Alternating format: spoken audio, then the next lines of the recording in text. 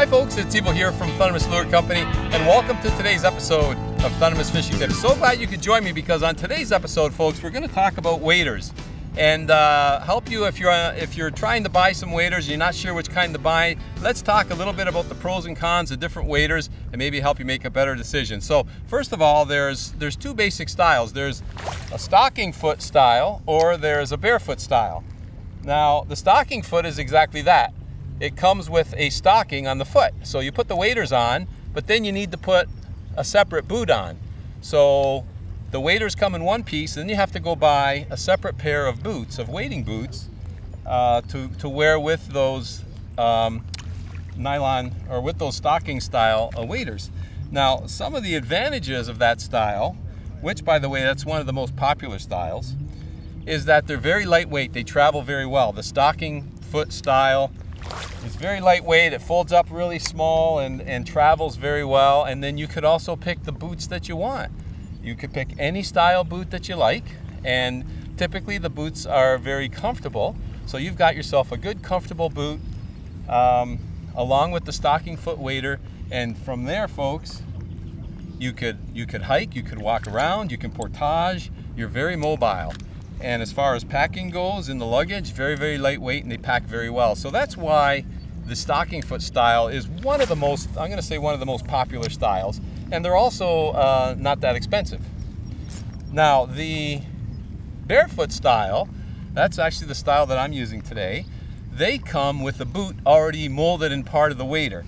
So you don't have any decision to make. Just find one that fits your foot, and you've got yourself a pair of waders. So some of the disadvantages, well, they are bulkier because just because of the nature of the wader, and you don't have a selection more or less on the boot that you're going to wear. So there's the pros and cons more or less. On the plus side, you don't have to make any decision on buying any boots, so you're not traveling with two separate pieces. You're traveling with one set of waders, and your decision on the boots is already made for you. So that's some of the advantages.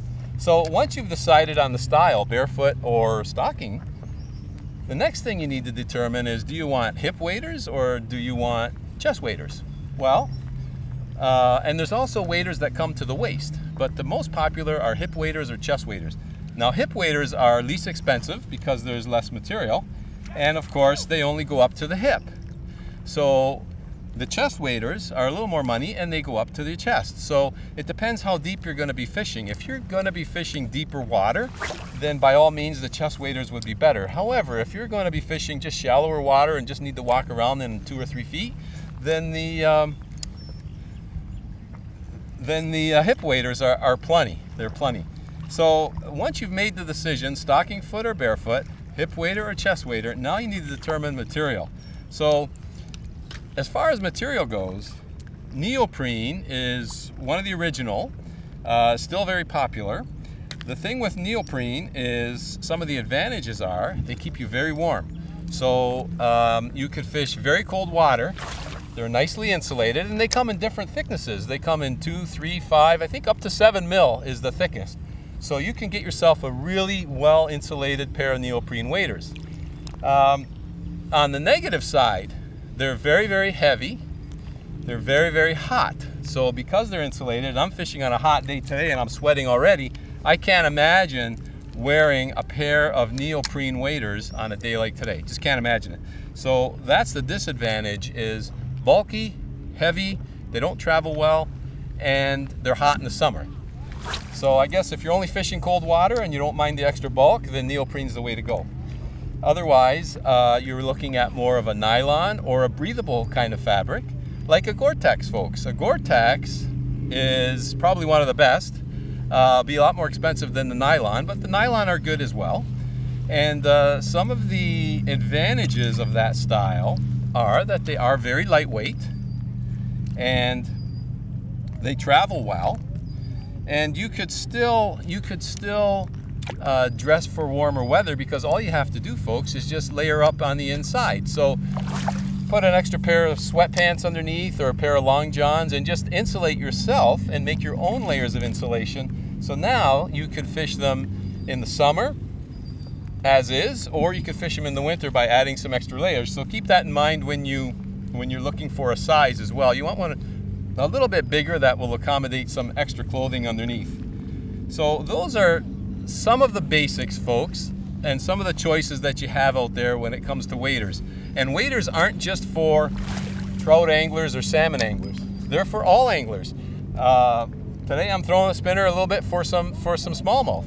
And if you're fishing for any species of fish, the waders allow the boatless angler an opportunity to make your way out. Oh, there's one there. They allow you the opportunity to make your way out into shallower water, or into deeper water, I should say. That's a nice bass. He's going right between my legs. And it allows you to fish water that you wouldn't normally be able to fish. I mean, I couldn't even cast this far from shore, let alone standing out here and casting out further. So waders give the boatless angler a huge advantage, folks, huge advantage, allowing you to fish water that you couldn't normally get to, and also allowing you to navigate to water that you couldn't normally get to. So there we go. I got myself a nice smallie there, folks. I decided to snap on the size 3 sting eye spinner, and I'm just gonna take my pliers out. We're gonna release this fish and get him right back from where he came. But I hope those tips on waders have helped you, folks. If you're a boatless angler, they really are a huge advantage. They give you an opportunity to fish water you wouldn't be able to normally fish. And look at, on a day like today, I'm staying nice and cool, sweating a bit, but a lot cooler out here than it would be on shore. I want to thank you ever so much for tuning in to today's episode of Thundermist Fishing Tips. And as always, folks, until next time, good luck and good fishing. Okay, let's get this guy off and back in the water.